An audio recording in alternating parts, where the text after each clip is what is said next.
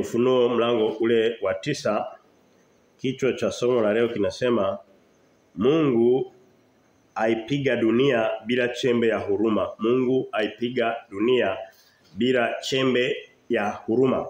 Tunaendelea na kitabu cha Ufunuo leo kama tulivyosomewa mistari iko 21, tunaendelea na Ufunuo, tuko mlango ule wa 9. Mlango wa 9 na kitabu cha Ufunuo kama mnavyojua kina milango jumla iko 22. Kwa hiyo tuko kwenye mlango wa 9 ambao tumesomea hiyo mistari 21 na sasa tutaipitia tuangalie ujumbe ulioko humo. Mlango huu wa 9 kwa ujumla wake unaongelea kama nilivyosema kichwa cha somo kinachosema Mungu anapiga dunia bila chembe ya huruma. Yaani haonyeshi huruma yoyote hata kidogo. Na unasema kwa nini Mungu anaipiga dunia? Kwa sababu dunia imemwasi Mungu. Kwa sababu dunia sio kusema kwamba Mungu ni katili au ni dhalimu, hapana, lakini Mungu ni mtakatifu vile. Mungu ndio huyo anayebariki. Watu tunapenda kusikia habari za baraka za Mungu. Na kweli Mungu anabariki. Mungu anatupa mvua bila hata kumuomba. Mungu anatupa hewa ambayo ungeenda hospitali ungeinunua kwa pesa nyingi sana. Ile oxygen ya hospitali bei yake hutaweza, labda hata ukiwa na bima. Lakini Mungu anatupa hewa kila masaa, kila wakati. Hizo ni baraka za Mungu. Huyo ndo Mungu ambaye tunamjua na ni utendaji wake. Mungu mwenye rehema, mwenye msamaha, si mwingi wa hasira, si mwepesi wa hasira, ni mwingi wa rehema. Hizo ni tabia za Mungu. Lakini vile vile upande wa pili Mungu ni mtakatifu. Macho yake hayaweza kaangalia dhambi. Hayaitaki dhambi. Na ndio sababu akawa yuko tayari, msikiliza, kuitoa nafsi yake mojawapo, Yesu Kristo, afe, ateswe, au mizwe, au wawe. Biblia inasema akae jehanamu kwa muda wa siku 3 kulipia dhambi za mtu yeyote ambaye angeweza kwenda jehanamu lakini akamwamini Yesu. Kwa hiyo gharama hiyo anayoilipa inaonyesha ni kwa kiasi gani Mungu anachukizwa na upande wa pili wa giza wa dhambi. Kwa hiyo tutakapokuwa leo hii tunaongelea mapigo ya Mungu, kwanza sio kwamba ni kitu tumekitoa kwenye ufahamu wetu, hapana. Tumekisoma kwenye Biblia. Tuko kwenye mlango wa 9 wa kitabu cha Ufunuo. Sasa vile na kwamba wewe Mkristo, wewe ulioko mbali na wewe tulioko hapa wote, tuache kuwa na hii tabia ya kutaka kusikia habari za Mungu mwenye rehema peke yake. Kabisa.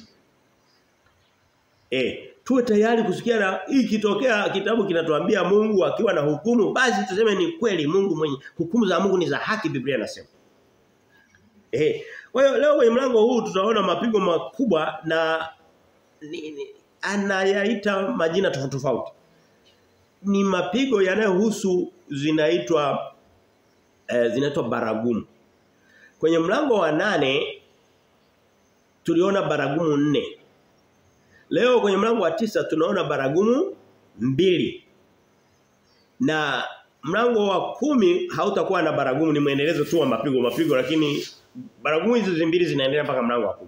Mlango wa 11 kutakuwa na baragumu ya mwisho, baragumu ya 7 ambayo sasa ndio itakuwa kama funga kazi. Itakuwa ndio Biblia inasema twende kwenye mlango wa 11 tunatangulia mbele kidogo. Unajua wakati mwingine vizuri ujue unaelekea wapi kabla hujafika ili kusudi uwe na taswira au na ramani yanakoenda. Biblia inasema mstari Ufunuo mlango ule wa 11 anasema mstari wa 15 anasema hivi.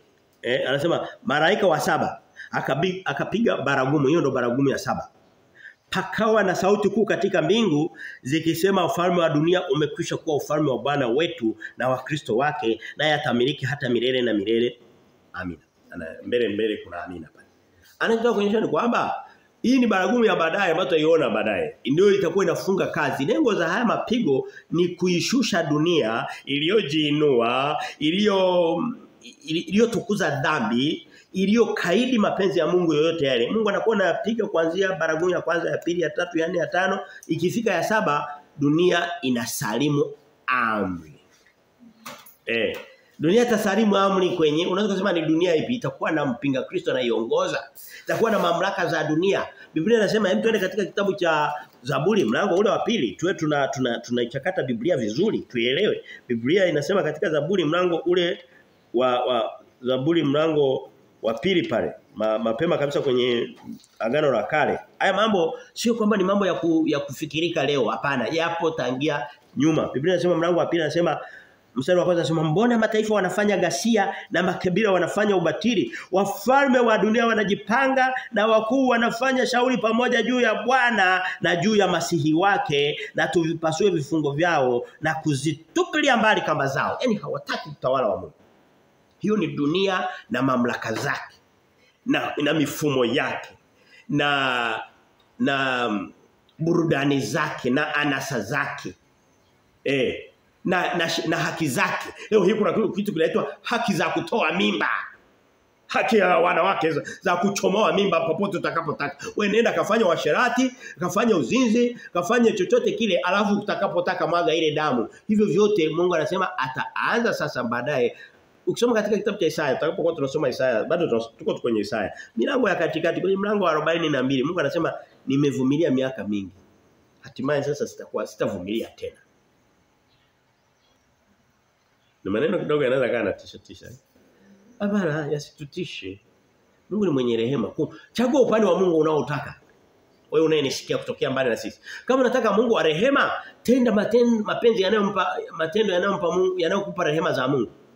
Lakini kama tukienda kama dunia inayopitisha sheria, ruhusu ushoga, ruhusu watoto hawajafikisha miaka 15 wakipata mimba nenda wakote mimba, akimaliza wazae warushie mama bibi zao alafu warudi shuleni wawafundisha na watoto wenzao kuwa malaya madarasa, kila kitu vitu kama hivyo. Halafu tutaki kwamba tuanze tukitoka pale Mungu mwenye rehema na kwenda kuturehemu sasa hivi. Ninaona baraka zinaelekea. Kuna miaka 7 ya baraka na miaka hapana. Hiyo sio Biblia, huo sio Ufunuo. Huo sio Ufunuo. Kwa hiyo tuliona kwenye mlango wa 8 kuna baragumu 4. Baragumu ya kwanza ilipiga nchi. Baragumu ya pili ikapiga bahari. Baragumu ya tatu ikapiga mito. Kukawa maji yakawa pakanga. Unavyokumbuka? Baragumu ya tatu ilikuwa mito. Baragumu ya tatu ilikuwa ni mito ikaleta damu na nini. Baragumu ya 4 ndio ilikuwa pakanga. Maji yakawa sio ni damu tu, yakawa machungu hayanyweki. Ni kama ukinywa maji ni kama ukinywa kikombe cha maji umekunywa kikombe cha 40 mara 10 labda au mara 100 labda sijui. Bana damu serusi moja zikawa zinakufa pale tuliona. Sasa kwenye mlango wa 9 anaongeza baragumu 2. Ngoja nitangulie pia kusema Wakristo kwa sababu tuna tabia ya kutokuisoma Biblia na wakati mwingine kutokuiweka moyoni. Kuisoma tunaisoma lakini kutokupenda kuiweka moyoni. Ngoja tuwe tunajaribu kusukuma. Na sio kusema kwamba nalaumu, hapana. Na mimi ni mmoja wenu. Tuko sawa tu wote. Tunakosea wote. Lakini ninachotaka kusema ni kwamba nitangulie kusema kitu kimoja kwamba kipindi hiki kwenye mlango huu wa 9 na ikaanzia mlango wa 8 ni kipindi ambacho Mungu atakuwa anapiga dunia ambayo ameisha nyakua wateule wake. Wateule walinyakuliwa kwenye mlango wa 7. Mlango wa 7 mstari wa 9 mstari wa 13 kulionekana idadi kubwa ya wanadamu walionekana mbinguni. Wakasema Yohana aliyekuwa ndo anaonyeshwa haya maono akasema jamani hawa watu wametokea wapi, mbona idadi yao si haihesabiki? Akasema hawa wametoka katika ile dhiki kuu. Wamefua mavazi yao katika damu ya mwana kondoo. Wameokolewa. Sio kwa matendo yao mazuri. Hawa ni watenda mema, hawakuwa wanafanya dhambi yoyote duniani, hapana. Walifua mavazi yao, mioyo yao, matendo yao katika damu ya mwana kondoo. Wewe nikwambie, unaweza kutenda matendo mazuri aidha katika dini, nje ya dini. Tunaweza kutenda matendo mazuri katika dini zozote zile. Kuna dini zinakufundisha shika matendo mazuri mara moja kwa mwaka, usile nyama, vitu vya uongo, alafu udhani kwamba vitakupeleka mbinguni. Utapotelea kuzimu na haya mapigo utakutana naye. Kwa hiyo haya mapigo ya mlango wa 9 haya na mlango wa 8 hayahusu mtu yeyote aliyeokolewa. Haya yanaitwa ghadhabu ya Mungu. Yanaitwa ghadhabu ya Mungu. Ghadhabu ya Mungu. Kwenye mlango wa 6, mlango wa 7 Mungu alinyakua watu wake. Mlango wa 6 kulikuwa kumetoka siku 1260 miezi 42. Kama ukuelewa tutarudia kwenye mlango wa 13. Kwa hiyo bado Ufunuo tunaendelea naye. Kwa hiyo usiwe na shida tu. Ya siku miaka 3 na nusu ya dhiki. Na katika ile miaka mitatu na nusu itakuwa ni dhiki ya ulimwengu. Tulishaiona ilikuwa inaitwa dhiki, ilikuwa inaitwa mwanzo wa utungu. Na mwishoni mwa hiyo miaka mitatu na nusu ukipiga mahesabu. So Mungu amepiga mahesabu vizuri. Naenda kwenye kitabu cha Daniel kuna siku 1335, kuna siku 1290, kuna siku 2700, kuna 2300, kuna zile siku zote Mungu hajaziweka kwa bahati mbaya.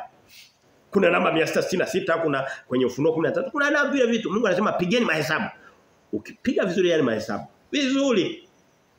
Biblia inasema hakuna jua siku wala saa. Hakuna atakayejua atakuja Jumatatu, atakuja Jumatano, atakuja mwezi wa ngapi, atakuja wakati wa mvua, atakuja wakati wa lakini tunajua kujua ataonekana katika mwanga, kama mwanga unavomulika kutokea mashariki kwenda magharibi. Hii kusema sijui nimetoka nimeenda mbinguni nimekutana naye akaniambia mpaka Paulo akataka kuniposa sijui nani. Hivyo vitu vyote ni vya uongo. Kristo atakapokuwa anakuja. Sasa miezi 1000 kwenye mlango wa 6 nilikuwa nimeenda pembeni kidogo, ngoja nirudi pale pale. Mlango wa 6. Yaani sijui sianza kuhubiri mlango wa 9. Lakini ni vizuri nijenge hoja hiyo kabla sienda kwa mlango. Labda nitakimbia kidogo lakini nitaelewa. Kwenye mlango wa 6 kabla ya ule unyakuo wa wateule kunapita siku 1260, miezi 42, miaka mitatu na nusu. Inalingana vyote piga mahesabu. Au Daniel anatumia nyakati 2 wakati na nusu wakati. Nyakati 2 miaka 2 wakati mwaka 1 nusu wakati nusu wa miaka mitatu na nusu. Itakuwa ni miaka ya dhiki juu ya ulimwengu, ya magonjwa, vita na njaa. Yesu aliyasema mara nyingi. Lakini tunaenda kwenye baraka za Mungu. Baraka ndani ya magonjwa, vita na njaa? Baraka ndani ya magonjwa, vita na njaa. Lakini Mungu anasema ukisoma katika kitabu kwa mfano kama cha Biblia yote. Lakini nichukue tu mfano kwenye Sefania anasema mtafuteni Bwana enyi mlio wanyenyekevu wa nchi. Huenda mkafichwa siku ya ghadhabu na taabu. Anasema siku ya giza. Siku za giza zitakuwa nyingi anasema. Lakini mkimtafuta Mungu mtafichwa. Kwa hiyo tunaona kwamba haya mapigo ya mlango wa 9 yatakuwa yanaangalia ulimwengu ulioamua moja kwa moja kabisa kumkataa. Hivi unajua Wakristo tumemkataa Mungu vile vile. Yes or no? Tunamkataa. Ni sitaki nataka. Hebu uulize moyo wako wewe mwenyewe hapo ulipo tu bila kujibu. Moyo wako ni nataka au ni sitaki nataka ndani mbele za Mungu? Ni sitaki nataka, si ndio? Sasa Wakristo tuna kipindi chetu cha kusurubika. Kinaitwa kipindi cha dhiki. Ile dhiki imegawanyika katika vipindi. Kuna mwanzo wa utungu, alafu kuna siku 75, miezi 2 na nusu zinaitwa siku za dhiki kuu. Ambazo zingeendelea muda mrefu, hakuna mtu ambaye, hakuna nyama, hakuna nafsi, mwili ambao ungeokoka. Nimetumia nyama kwa maana ya Biblia King James inatumia the flesh, yani mwili yetu ni nyama. Takayookoka. Roho zitakuwa zimeshaokoka, hizo hazina shida. Lakini yale mapigo. Yana baya ameelewa utangulizi. Meelewa kidogo. Kwa hiyo leo tunaona baragumu ya 5 na ya 6, ya 7 tushaiona itakuwa kwenye mlango wa 11 wa Ufunuo. Alafu hizi baragumu anaziita ole.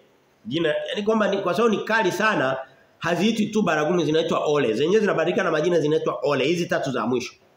Twende sasa kama huo ulikuwa ni utangulizi. Twende katika hoja ya kwanza. Twende kwenye Ufunuo pale 9 sasa. Nilikuwa nazunguka sehemu kadhaa kueleweka tu. Tutaziona zinaitwa baragumu lakini zinaitwa ole. Kwa maana ole kwa maana kwamba ni kali. Ndio sababu kichwa cha somo kinasema Mungu anaipiga dunia bila chembe ya huruma. Hoja kwanza inasema nzige mfano wa nge wenye kutesa miezi 5. Nzige mfano wa nge wenye kutesa miezi 5. Miezi 5 muda mrefu. Dhiki ya wateule wa Mungu, dhiki kuu itakuwa ni miezi 2 na nusu. Kama nusu ya hiyo. Labda ni mahesabu Mungu ameweka makusudi. Kuonyesha kwamba wateule wangu na midhambi yao na nini lakini wameniamini watateseka kwa muda miezi nusu ya ile. Hao ngoja tuwapige miezi 5. Lakini jumla ya kipindi chote cha dhiki cha ghadhabu hizi baragumu 7 hizi. Nayo ni miaka actually ni miaka ni siku 1290. Tutakuja kuziona huko mbele. Tutaziona kwenye kitabu cha Ufunuo mlango wa 12. Na mlango wa 13. Hem tuende mstari wa kwanza. Some mistari 12 ya kwanza kwa pamoja. Anasema hivi, mstari 12 ya kwanza anasema, malaika watano wakapiga baragumu. Kwa hiyo unaona baragumu ya 5 lakini jina lake itakuwa ni ole. Hem tuanzie juu kidogo. Tuanzie 15, tuanzie mlango wa 8 13. Tuunganishe tuone jina lake hilo. Anasema hivi, kisha nikaona, kwa hiyo nimerudi juu kidogo ya hapo nilipokuwa. Kisha nikaona nikasikia tai moja akiruka katika mbingu akisema kwa sauti kuu, ole ole ole wao wakao juu ya nchi kwa sababu ya sauti zisaliazo za baragumu za malaika watatu walio tayari kupiga. Maana yake zinaanza kuitwa ole. Anaendelea anasema hivi, malaika watano akapiga baragumu, nikaona nyota iliyotoka mbinguni. Mtakuja kuona kwamba hiyo nyota sio nyota bali ni malaika. Jina jingine malaika wanaitwa nyota za Mungu. Anasema imeanguka juu ya nchi naye akapewa ufunguo wa shimo la kuzimu. Unaona kwamba tayari sio nyota kama nyota, naye akapewa. Nyota ingekuwa ni kitu ambacho sio hai. Huyu ni kiumbe hiki chenye kutenda vitu fulani. Kinapewa funguo za kuzimu. Wewe niulize, funguo za kuzimu anazo nani? Shetani au Yesu? Nauliza. Funguo za mbingu na za kuzimu anazo Yesu. Kristo alisema kwenye kitabu alipofufuka, Yohana alipomkuta anasema mimi nilikuwa nimekufa na sasa niko hai, ninazo funguo za kuzimu na mauti. Shetani hawezi kupewa funguo za sehemu atakapotesewa, atakimbia. Si mnasikia hiyo habari? Funguo zote za kwenda kuzuri na za kwenda kubaya ni za mwenye mamlaka ambaye ni Kristo, ni Mungu Baba. Kwa tunaona kwamba huyu anayempa funguo huyu ni Mungu. Kama hamuelewi mtu rudi kwenye Ufunuo mlango wa kwanza. Mstari ule wa 18 anasema hivi. Funguo mlango wa kwanza, Ufunuo mlango wa kwanza mstari wa 18 anasema naye mstari ule wa 10 anasema 19 au 18 anasema naye anajisema Yesu anasema tuanze 17 nami nilipomwona na alianguka miguuni pake kama mtu aliyekufa akaweka mkono wake wa kuume juu yangu akisema usiogope mimi ni wa kwanza na wa mwisho na aliye hai. Huyo ni nani? Si ni Kristo. Na alikuwa nimekufa tazama ni hai hata milele na milele nami nina funguo za mauti na kuzimu. Kwa hiyo mwenye kuzikabidhi ni Kristo. Yeye anampa malaika wake, anampa mtumishi wake. Ni kama anaweza kukupa wewe na mimi. Turudi kwenye Ufunuo mlango wa 9. Pale.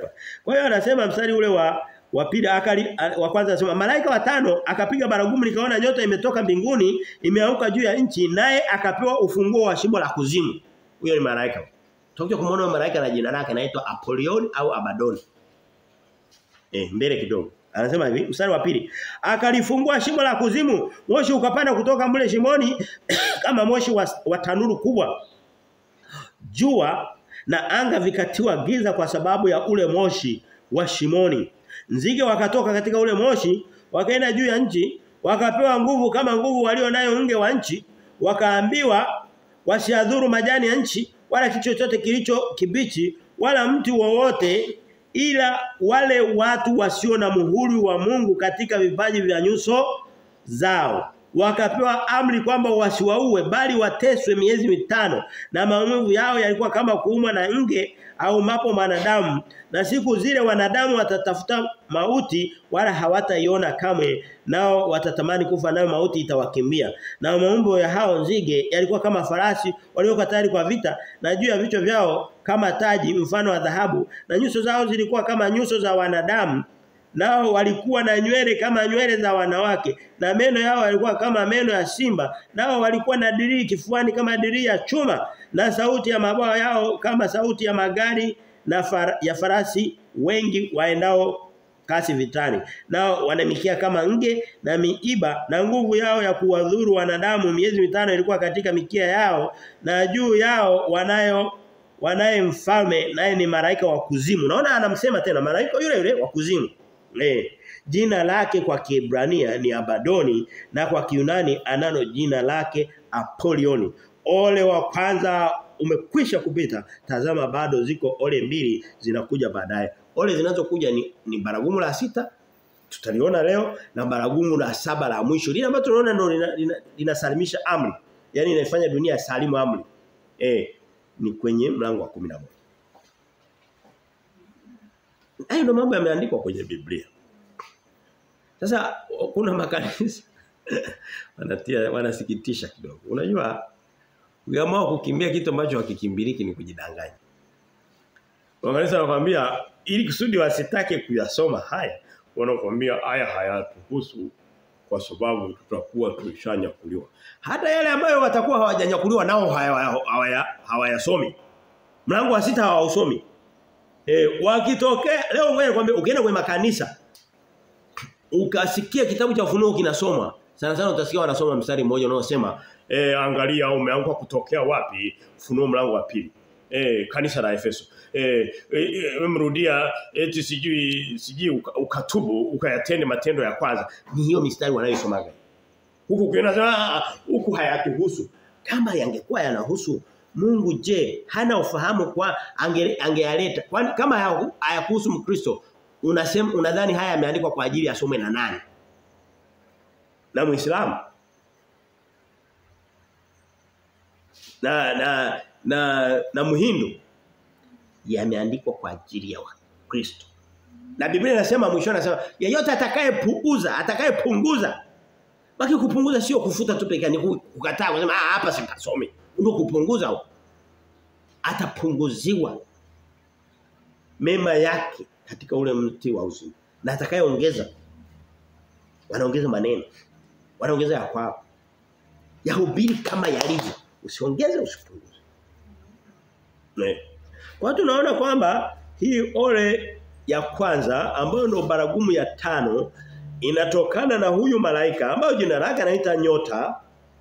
Na by the way neno malaika kama mnakumbuka tulipokuwa tunaanza kitabu cha Ufunuo, siwezi nikafundisha vitu vyote ndani ya siku moja. Nafanya tu rejea. Tuliona kwamba malaika, neno malaika ni mjumbe. Ni mjumbe. Ni mtu aliyetumwa. Kwa hiyo malaika ni viumbe vya Mungu na kuna malaika binadamu na malaika wa angani mtu yote. Paulo anasema sehemu fulani nadhani kwenye kitabu cha Wagalatia mlango wa nadhani 4 anasema mlitupokea kama vile malaika wa Mungu. Hakuwa na maana kwamba walikuja wana mbawa, wanapaa hewani kama malaika. Hapana, malaika ni mjumbe. Kwa hiyo huyu malaika, hii nyota hii inatumwa kwenda kuleta kuzimu duniani. Na anasema hawa nge hawa nzige, mfano wa nge. Na tuwaona baadaye kidogo kwa undani zaidi, tutawapitia kidogo, tutawafafanua. Wanasema walikuwa na kiongozi wao, walikuwa na bosi wao ambaye ndio huyo malaika anayewaongoza. Anasema nenda piga pale kwa alafu miezi 5, alafu msiue. Mwatese tu. Unaweza kusema kwamba wewe niulize, Wakristo hatupendagi wakati mwingine kusikia vitu kidogo vinavyo challenge ufahamu wetu. Mngetegemea nihubirije huu mlango? Tuko wote tunahubiri pamoja. Unaposema amina tuko pamoja. Lakini haya mahubiri yanasikiwa na watu wengi. Wanafika 10 wakati mwingine kwa wiki kwenye somo moja. Na zaidi. Je, tungewezaje kuhubiri kinyume na hivi? Haipo. Huna jinsi unavyo kuhubiri kwa sababu Mungu anasema wanadamu watatafuta kufa wakatae. Leo hii hakuna kitu ambacho wanadamu yuko tayari kufanya kukimbia kama mauti, lakini wakati huo atakuwa anaitafuta nayo haitaki. Anataka kujinyonga, hana pa kujinyongea. Nge wamemnyima nafasi ya nani? Nzige wamemnyima nafasi ya kujinyonga. Amen. Ndio hali ilivyo. Sasa unaweza kusema sasa mimi nimeokoka. Niliokoka. Niko pia na alama somo mengine yanayohusu kitu kinaitwa Calvinism. Calvinism ni namna tu nani anayeamua nani kwenda mbinguni, nani asienda mbinguni. somo kama hili. Ni vizuri tujue haya. Hata kuna kwamba mtu akiamua kwenda mbinguni anaenda. Na sisi tukiamua watu waende mbinguni tunaweza. Nasema nimewapa ufunguo, mtakayemfungia mmemfungia, mtakayemfungulia mmemfungulia. Mungu amegawa hicho kipawa kwa wanadamu. Lakini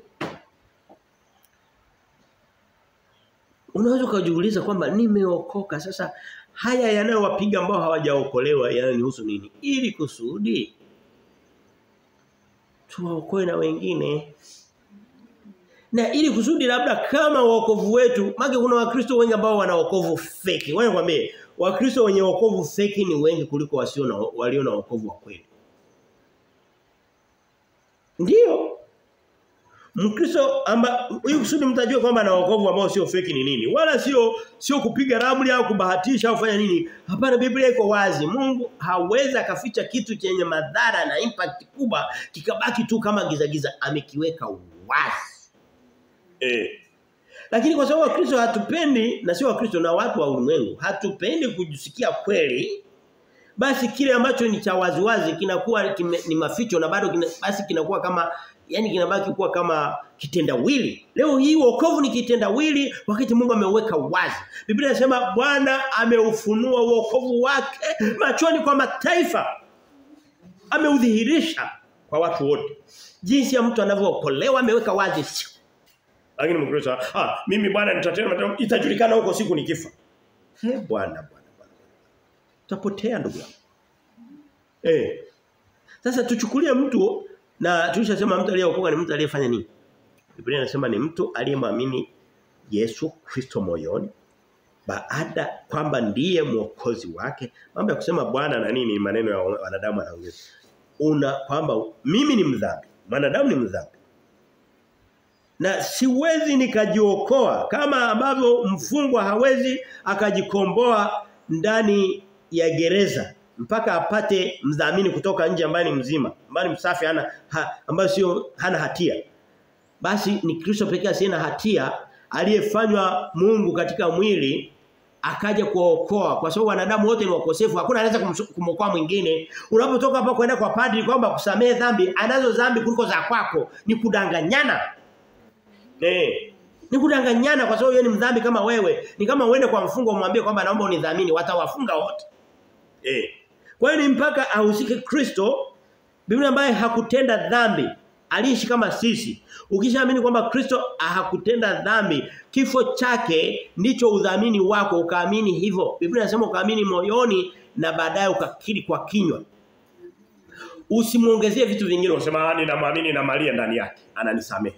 Ukamwamini na Petro ndani yake na mtakatifu fulani, ukaamini na matendo yako. Ukishachanganya hivyo vyote, Biblia inasema Kristo hakufaidi chochote.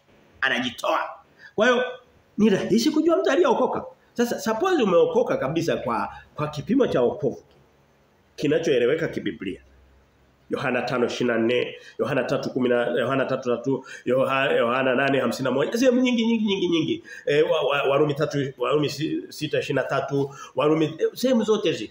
Waefeso 2:8 na 9, kote kule. Tito 3:5, kila sehemu jinsi ya mtu anavyookoka.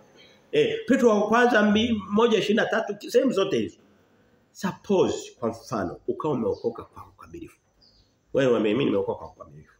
Nimetenda dhambi katika mwili, lakini rohoni nimeokoka kwa ukamilifu. Sasa lakini unauliza kwamba sasa kwa nini unafundisha? Kwa nini unasoma? Kwa nini unalala macho? Unajifunza mlango wa tatu kwa sababu Mungu ameweka kwenye Biblia kwa ajili yangu Mkristo.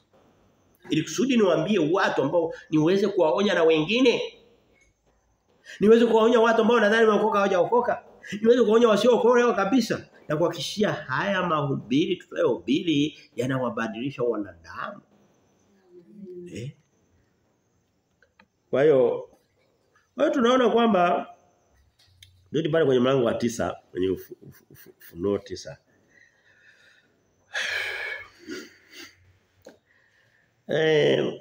Mstari wa kwanza tuangalie hawa nzige wenye mfano wa nge na wenye kutesa miezi 5. Mstari wa kwanza na pili anasema malaika watano wakapiga baragumu, nikaona nyota iliyotoka mbinguni imeanguka juu ya nchi, naye akapewa ufunguo wa shimo la kuzimu, akafungua shimo la kuzimu, moshi ukapanda kutoka mle shimoni, moshi wa tanuru kubwa, jua na anga vikatiwa giza kwa sababu ya ule moshi wa shimoni. Hiyo ndio inaitwa jehanamu. Jehanamu iko katikati ya tufe la dunia, mle ndani katika. Niko zile volcano zinakotokea ile ule uji wa moto. Ushakuona volcano zile? Sasa zitafunguliwa pale, zinatoka labda kama kidogo tu. Zitafunguliwa rasmi na mwenye kuziumba. Mpaka zinafunika anga. Jua linakuwa halionekani. Kuonyesha kwa ukali wake, ukubwa wake. Mstari wa 3 na 4 anasema nzige wakatoka katika ule moshi, wakaenda juu ya nchi, wakapewa nguvu kama nguvu walionayo nge wa nchi, wakaambiwa wasidhuru majani ya nchi wala kitu chochote kilicho kibichi wala mti wowote, ila watu wasio na muhuri wa Mungu katika vipaji vya nyuso zao. Unaona kwamba hao sio viumbe wa kawaida. Kwanza wako ndani ya ule moto. Ukisoma katika kitabu cha Marko mlango wa 9. Marko 9 mwishoni mstari wa 46 mstari kote hapo sehemu kuna anasema ni mara 100. Yesu anasema kwa kinywa chake. Anasema ni mara 100 mtu kutupwa katika kuingia mbinguni akiwa kibutu. Kama jicho lako likikosea uwe tayari ni bora ling'olewe, mkono ukosesha ukate. Kuliko kutupwa katika jehanamu ya moto ambayo moto wake hauzimiki na funza wake hawafi.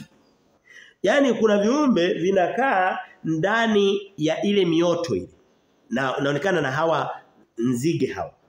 Wanakaa humo na funza hawafi. Sio wa kawaida hawa. Hii ni miujiza ya kimungu. Nani nielewa.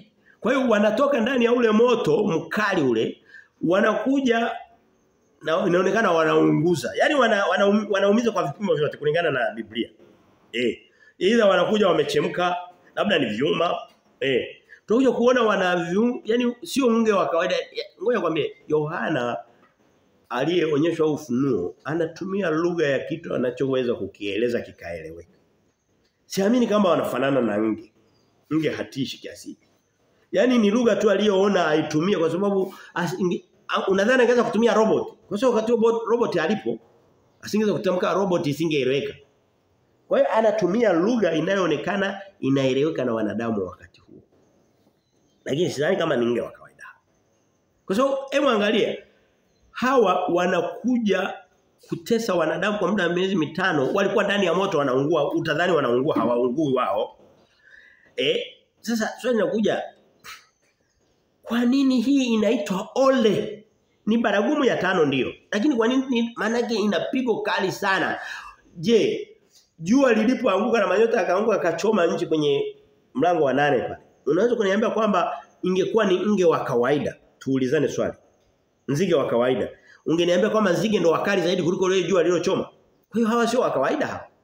Ni lugha tu aliyoitumia kwa sababu ndio ilikuwa inaweza kueleweka kwa wanadamu mimi na wewe. Hebu tuendelee kidogo.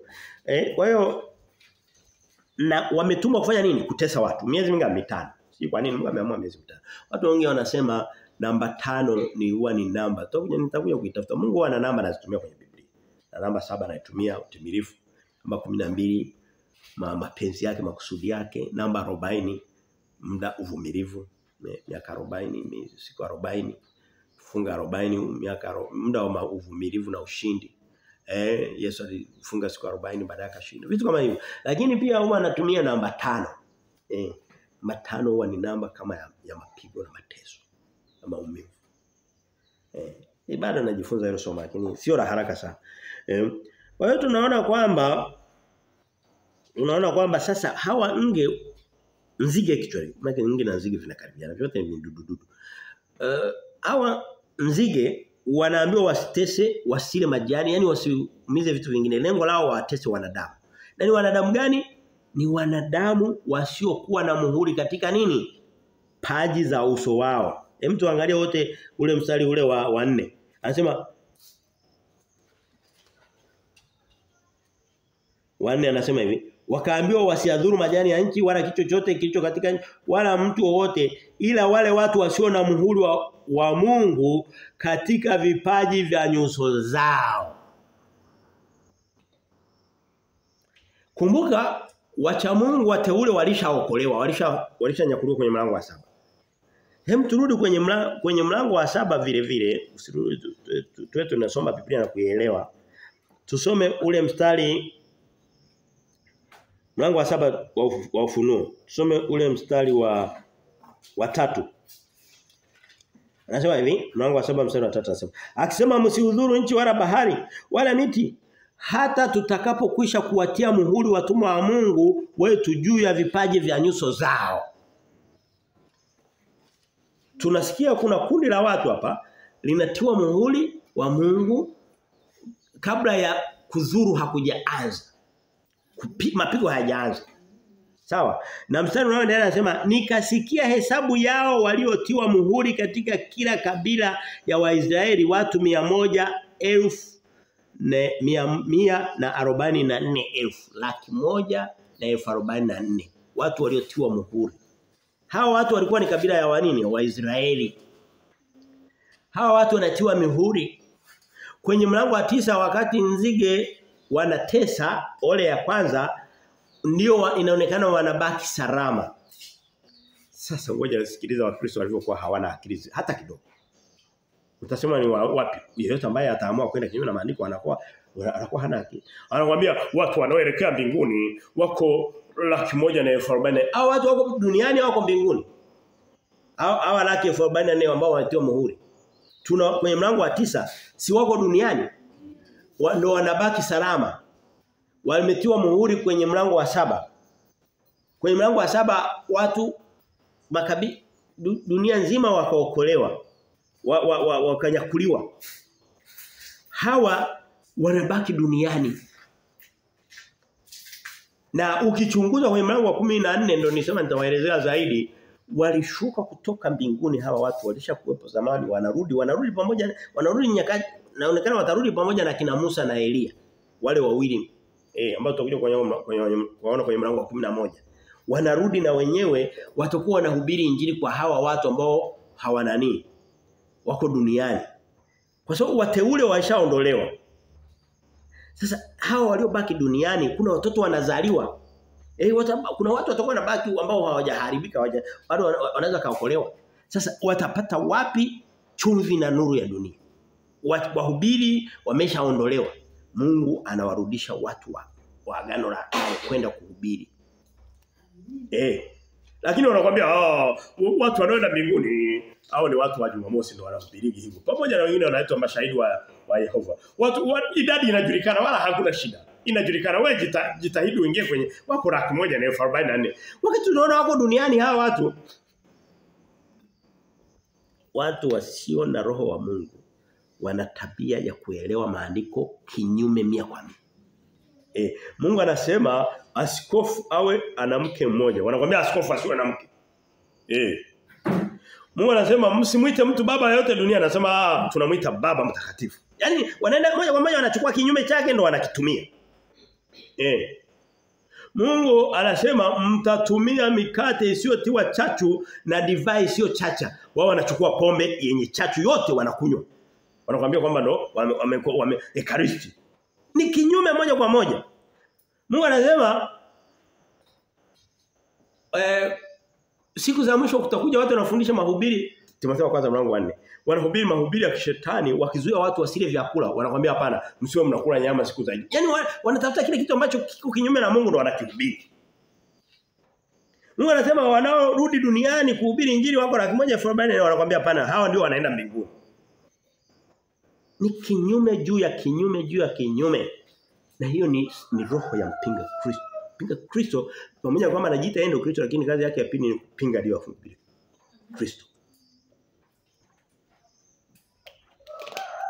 Naelewa haya maandiko.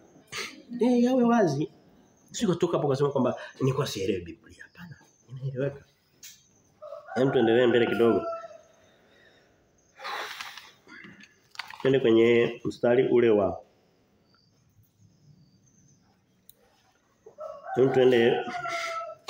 Hem tuende kidogo kwenye kitabu cha Kutoka, mlango ule wa 10 mstari wa 12. Kutoka ndo Musa alifanya mapigo haya tunayoona Musa aliyafanya zamani wakati wa kuokoa wana wa Israeli kutoka Misri. Lakini aliyafanya kwa scale ndogo, kwa kipimo kidogo. Mungu anakuja kuyakamilisha kwenye Ufunuo.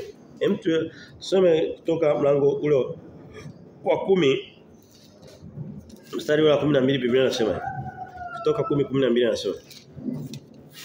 Kitabu tushakihubiri kwa hiyo nitakuwa napita tu bila mlango wa 10 mstari wa 12 anasema. Kutoka 10:12 anasema Bwana akamwambia Musa, "Nyosha mkono wako juu ya nchi ya Misri kwa hao nzige ili wakwee juu ya nchi ya Misri wa ile mimea yote ya nchi, yaani vyote visivyosazwa na ile mvua ya mawe." Tunaona kwamba adhabu hizi mapigo haya yalitokea zamani. Ni tabia Mungu hutumia taswira ya jambo la kale kuonyesha atakavyotenda tena wakati mwingine. Ili sisi tumzoee. Tunaona kwamba nzige wanatumika na vile vile wanakuja kutumika kwenye Ufunuo. Na hawa Ufunuo wanakuwa wakali zaidi, wanatoka kula majani, wao wanakula watu, wanatesa watu. Tena Ufunuo mlango wa 5, mlango wa 9 pale. Ufunuo 9 tusome mstari wa 5 mpaka 6. Nasema wakapewa amri kwamba wasiwaue bali watese kwa muda miezi 5, na maumivu yao yalikuwa kama kuma na nge au mapo wanadamu, na siku zile wanadamu watatafuta mauti wala hawataiona kamwe, nao watatamani kufa nayo mauti itawakimbia. Hiyo ni wakati mbaya sana. Wakati ambapo unatamani kufa na kifo hakiji. Watu wanasema hasa ukimwi ulipokuwa bado haujaanza kupata midawa hii ya kufubaza hapa na pale. Watu wengi walikuwa wanatamani kufa, wanashindwa kufa. Unaendelea tu kuwala ule ugonjwa. Lakini hii inaonekana itakuwa ni dunia nzima. Itakuwa ni maumivu yatakuwa makubwa sana. Mlango wa 9 mstari wa 7 mpaka wa 10. Mstari wa 7 anasema maumbo ya hao nzige yalikuwa, angalia hawa wasio nzige wa kawaida. Wako kama farasi. Kwa hiyo nzige si ni kamdudu kadogo, lakini huyu ni mkubwa kama farasi. Wana mataji, maana yake sio wa kawaida, yani nzige hauwezi nzige wa kawaida hana taji. Wana diria chuma. Wakitembea ni kama magari. Wana nywele kama za wanawake. Yaani sio viumbe vitu. Mungu anataka kuonyesha kwamba usidhani kwamba ni vinzige. Wanasema haka nikakuchezea hapana. Ni viumbe tu vingine. Naamini Yohana alikosa lugha ya kuwaelezea. Akaona aseme mfano wa nzige. Lakini ukiangalia wewe nzige wanatembea kama magari. Kama farasi. Wana kifua cha chuma. Alafu wana meno ya simba. Nzige wana meno ya simba. Tusome hiyo mstari. Anasema maumbo ya nzige yale walikuwa kama farasi, mstari wa 7 huo, mstari wa 7.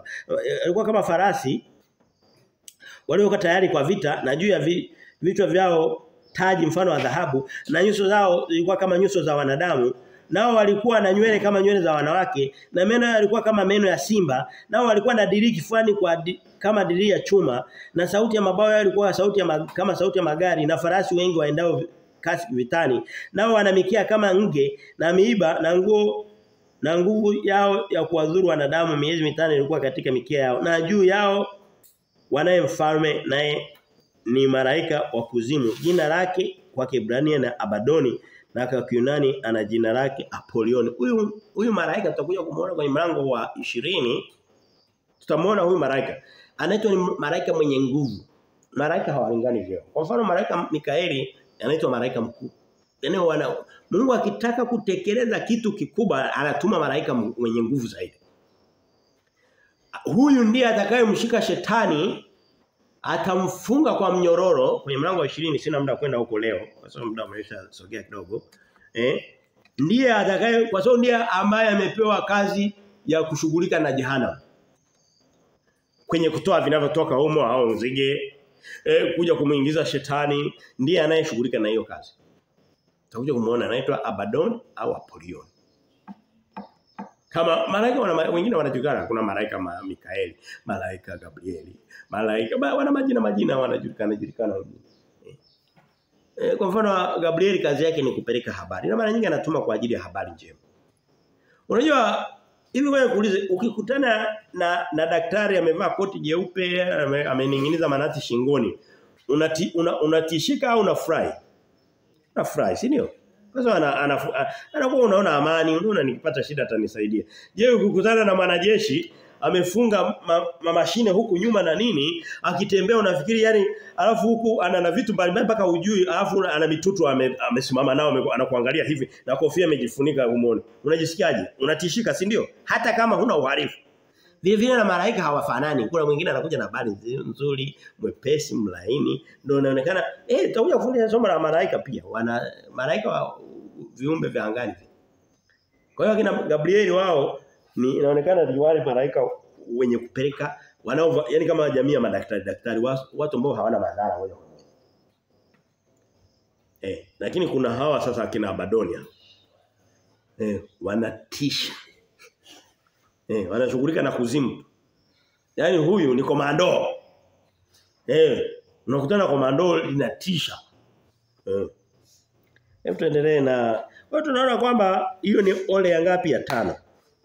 Baragumu ya ole ya kwanza, baragumu ya 5, baragumu ya 6. Ndio shanyishia.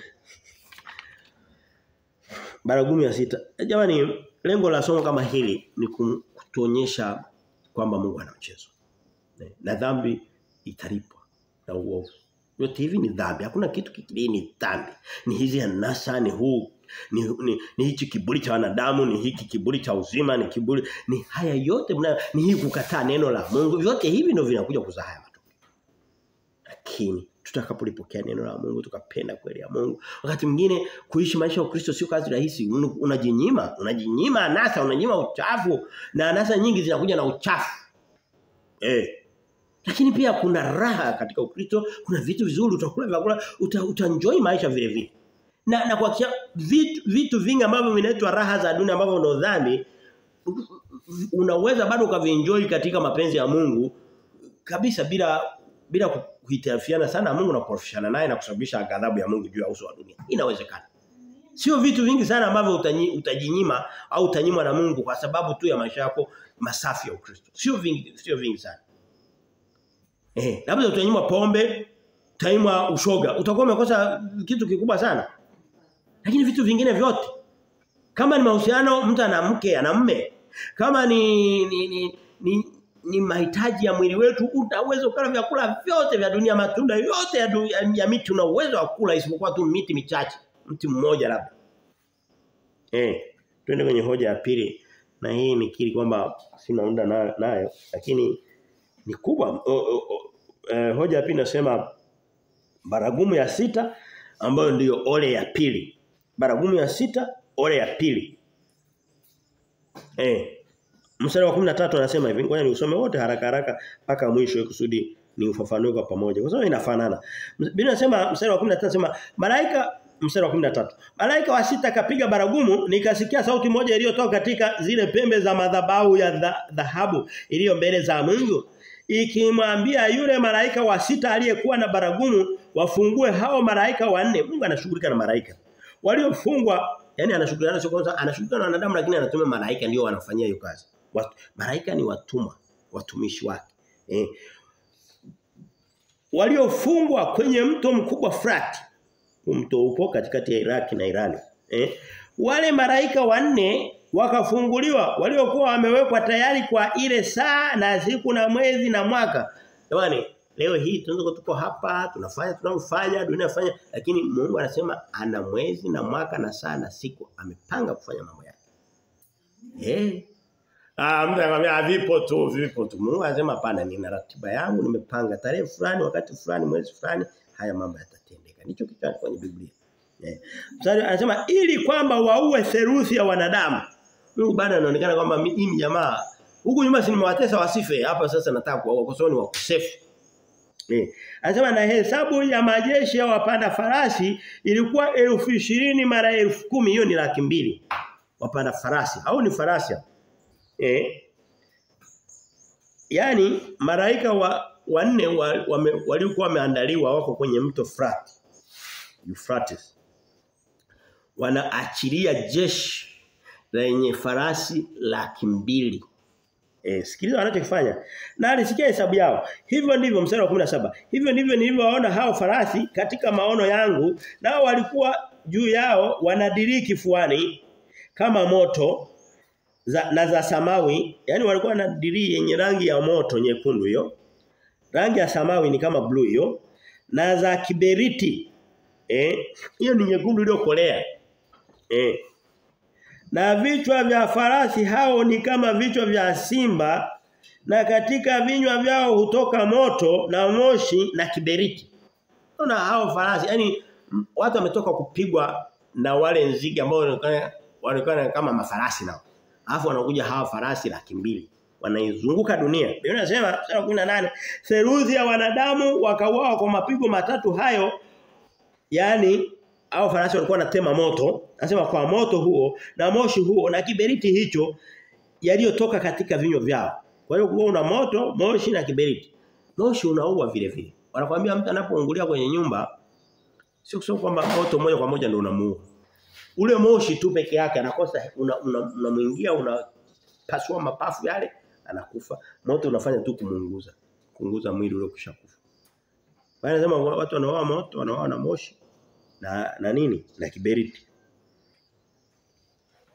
Mstari ule wa 19 anasema kwa maana nguvu za hao farasi ni katika vinywa vyao. Tuliona nguvu za wale nzige samani zilikuwa zaidi kwenye mikia. Sasa japo walikuwa na meno kama ya simba. Wale wenye baragumu ya 5 ole ya kwanza. Sasa hii baragumu ya 6 ole ya pili, farasi hawa nguvu zao ziko kwenye vinywa vyao. Katika vinywa vyao na katika mikia yao. Tena hawa wanatumia na mikia vile vile. Maana mikia yao ni mfano wa nyoka. Ina vichwa nao wanadhuru kwa hivyo. Niwahi kuona watu wamechora picha tu, yani kama taswira. Mimi naona alisoma huu mlango alafu kaona ngoja apige picha hao farasi. Wanatisha kwa kweli, mtu aliyewachora. Yaani mikia ni majoka matupu. Yaani unakuta ni mikia moja lina vichwa vya majoka kama mavifutu, machatu, cobra manini yako yote yanangata mtu. So anasema hawa farasi vinywani wanangata, mikiani wana vichwa vya nyoka. Haya mapigo ya Mungu yameandikwa kwenye Biblia. Sasa ni mawili. Tuwe kama wengine wote tuseme hivi vitu bwana havivutii, wewe tuachane navyo. Lakini nadhani kwa mtu ambaye ni Mkristo mwenye hekima na hofu ya Mungu, ukiona kitu kimeandikwa kwenye Biblia, kikubali. Kikubali. Nafanya bidii kukielewa na ujue makusudi ya kwa nini kimekuja. Ndio hekima ya kimungu inavyotuongoza. Mstari wa 20 anasema na wanadamu waliosalia. Okay, kwa hiyo nataka kuihubiri kama sehemu inayojitegemea kidogo. Hiyo mstari wa 20 na 21. Kwa hiyo tunaona kwamba ni pigo jingine kubwa sana. Pigo jingine kubwa. Lakini nataka niguse, unaona inaua theluthi ya watu.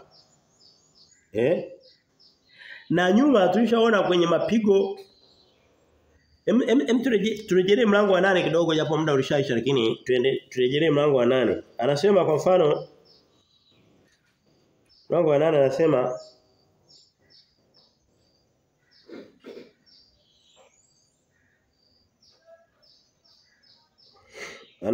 mlango wa 8 kwa mfano mstari ule wa 8. Malaika wa pili akapiga baragumu na kitu mfano wa mlima mkubwa wakawa moto ukatupwa katika bahari, theluthi ya bahari ikawa damu. Wakafa theluthi ya viumbe vilivyo baharini, huku viumbe vilishaungua vingine ambavyo ndio chakula na nini. Lakini kuna sehemu nyingine tulikuwa na muda nafikiri kwenye mlango wa tunaona kwamba okay. Wewe turudi kwenye mlango wa ngapi? Wa 6. Turudi kwenye mlango wa 6. Tuone mstari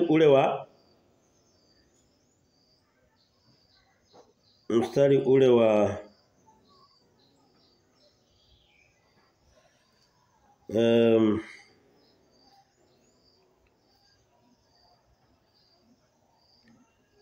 Okay. Sikuwa nimeana vizuri lakini tunaona kuna mapigo yalishatangulia mbele yaliua robo ya wanadamu wa dunia. Bado kama hizi virusi zilikuwa zinaua viumbe na nini lakini wanadamu nao robo ilishakufa. Na kumbuka kwamba kuna robo nyingi, kuna wanadamu sio namba ndogo lakini kulinganisha na namba ya dunia kubwa ilishanyakuliwa. Kwa hiyo dunia tuseme robo imeshafanya nini? Robo iliuawa. Nafikiri kwenye mlango wa 8 ukiniangalia vizuri pale siangalia vizuri.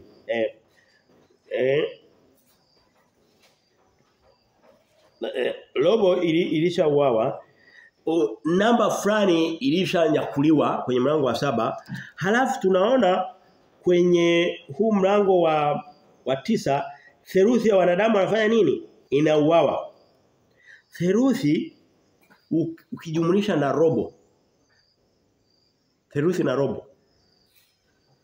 Robo ishakufa huko nyuma nisikuangalia vizuri mlango wangu. Nafikiri naweza nikaiangalia nikaipata. Okay, tuangalie Ufunuo 6:8. Ufunuo 6:8 asante. Anasema hivi. Nikaona natazama farasi ya rangi ya kijivujivu. Wa rangi ya kijivujivu aliyempanda jina lake ni Mauti na Kuzimu akafuatana naye nao wakapewa mamlaka juu ya robo ya nchi waue kwa upanga na kwa njaa na kwa tauni na kwa hayawani wa nchi. Kwenye hapo hata unyakuo bado hujatokea. Unyakuo uko mlango wa 7 eti. Robo ya wanadamu ilishakufa wakati Mungu wa Kristo yuko anatawala. Hapo Mungu hajaanza kutawala maana yake kuleta ghadhabu yake. Robo ishakufa. Wanadamu washaanza kupungua. Tunaona kwenye hili pigo la mlango wa 9 theluthi inafanya nini? Theluthi inauawa. Theluthi inauawa. Robo na ukijumlisha robo na theluthi, ukijumlisha vizuri hesabu zile unapata kitu kama zaidi ya nusu. So robo na theluthi ukijumlisha unapata 7 ya 12. Nusu ya 12 ni 6. Siko hapa kufundisha hesabu lakini nataka kuonyesha kwamba tayari sehemu kubwa ya wanadamu imeshapotea. Dunia imebaki ukiwa. Neno la Mungu lishasema katika kitabu cha Isaya mara nyingi. Anasema hii dunia nitaipiga, nitaiondoa. Anasema nitamkomesha mwanadamu. Yaani Mungu anakuwa anaendelea kupungua. Kwa sababu ndio hao waliomuudhi. Imeandikwa kwenye Biblia unaweza kusema sasa kosa lako ni sina kosa. Kosa ni kufahamisha kwamba imetokea na kukuonyesha wapi imetokea. Hapana. Kwa hiyo unaona kwamba dunia inaendelea kufanywa ukiwa na utupu. Sasa naomba labda nimalizie kwa kahoja kafupi mistari miwili. Ni kakubwa lakini ni kamsingi. Anasema hoja ya mwisho nasema msamaha wala adhabu haziwezi kumbadili mtu muovu. Hata leo hii ukiona unashindana na mtu mkorofi muovu, wewe fanya kusameheana, fanya kusamehe upande wako. Kuna mtu umfanyie mema hatabadilika, umfanyie adhabu hatabadilika. Mtu anze tu na watoto, unaweza kuwa na mtoto ukasema umkuze katika wepesi na nini akawa mkorofi. Ukimchapa fimbo na hapa anakuwa yani huna kitu chema, umfanyie kibaya na kizuri habadiliki. Ndio tabia ya wanadamu kwa sehemu kubwa. Unasema imetoka wapi? Tusome mlango ule wa 9 tufungie kwenye hoja ya mwisho. Mstari wa 9 wa 20 anasema hivi, na wanadamu waliosalia wasiooa kwa mapigo hayo hawakuzitubia zile kazi za mikono yao hata wasiwasujudie mashetani na sanamu za dhahabu na za fedha na za shaba na za mawe na za miti zisiweza kuona wala kusikia wala kutenda. Leo hii hao wanadamu wamebaki sana, Mungu amewaacha. Umesikia vizuri? Mapigo yamepiga nusu imeshaondoka juu ya dunia. Lakini wamesalia, lakini badala ya kuona mambo yale wakaogopa, wamekataa kuzitubia, wamekataa kuachana na sanamu zao na kuabudu mashetani na miungu yao ya fedha na dhahabu. Ndio hii yote unayoona kwenye makanisa, unakuta watu wana vitu vyao wamevitengeneza kwa dhahabu, kwa fedha, wanaviabudu. Mungu anasema hicho wanakataa. Na mstari wa mwisho wa 21 anasema wala hawakuhutubia uuaji wao. Sasa hizo ni ibada zao za masanamu. Lakini na matendo ya dhambi ya ndani, kwa mfano anasema wala hawakuhutubia uuaji wao, wala uchawi wao, wala uasherati wao, wala wizi wao. Yaani mtu yuko kwenye mapigo ya namna hiyo lakini bado anaendelea kufanya wizi, Kama ni mla rushwa anaendelea kula rushwa. Wala hajiulizi kwamba hizi hela nitazificha kwenye benki gani, labda benki itavunjwa naye. Lakini baada anaendelea kula rushwa, anaendelea kuiba, anaendelea kufanya uzinzi na uasherati na uchawi. Jamani, leo hii kwenye uso wa dunia kuna uchawi mwingi. Kuna uchawi mwingi. Leo hii biashara za wanadamu zinaendeshwa kwa uchawi. Leo hii bahati za watu, nyota za watu, sasa hivi unaenda mpaka kwenye madhabahu ya Mungu. Anaenda cheo chake anakiendesha kwa uchawi. Anakitunza kwa uchawi. Kwa pete, kwa hirizi, kwa kila kitu. Hiki cha tumboni kinaitwaje kile? Hirizi, si ndio? Wanachofunga hirizi, kuna hirizi nyingine wanafunga hapa. Nyingine unafikiri ni bangili ni nini, kumbe ni hirizi. Nyingine ni mapeta amezipanga hapa. Vile vitu vyote ni uchawi, ni ushirikina. Wengine wana mikufu kibao. Uje uangalie wakuu wa dini wamejaza mikufu yao hapa. Kinga zao. Anasema bado na haya mapigo yote. Sasa ngoja nikuulize. Mungu alipokuwa analeta mapigo mwisho nafungia hapa. Analeta haya mapigo yote makali watu hawabadiliki. Ndio sio? Nyuma alikuwa hajaleta mapigo watu hawanapo, analeta wahubiri, analeta manabii wanawaua. Sasa je, Mungu afanye nini?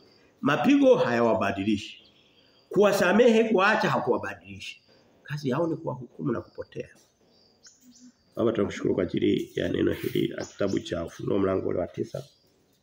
Mungu, tunaomba maneno haya yakajenge kitu fulani katika mioyo ya wasikilizaji walioko hapa na walioko mbali.